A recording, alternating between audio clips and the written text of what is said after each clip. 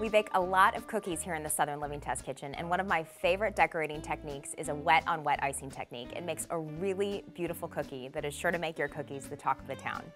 So to do this technique, you want to take a cookie that has been cut out, baked, and cooled, and you want to put it on a sheet of parchment paper to catch any icing that may drip off of it. And the first thing we're going to do is flood the cookie with a royal icing that's a little bit of a looser consistency. This icing is made with 2 pounds of powdered sugar, 4 teaspoons of meringue powder, and 3/4 of a cup of water. And you just mix that together until you have a nice smooth consistency, and then fill your piping bag, or a Ziploc bag will work too. And the first thing we're going to do is pipe a ring of icing all around the edge of the cookie. Then when you get to the beginning where you started, just keep going in kind of a spiral pattern towards the center until you've covered the entire surface of the cookie.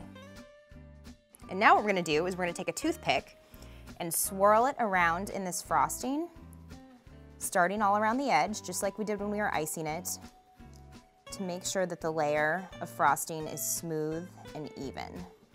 Great, so now the fun part. Now we're going to decorate it.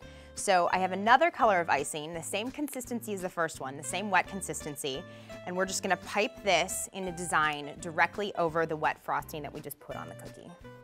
And what you can see happens is the wet frosting kind of sinks into the layer of frosting that's already on the cookie, and it almost looks like we painted the cookie. Just for fun, let's do another color.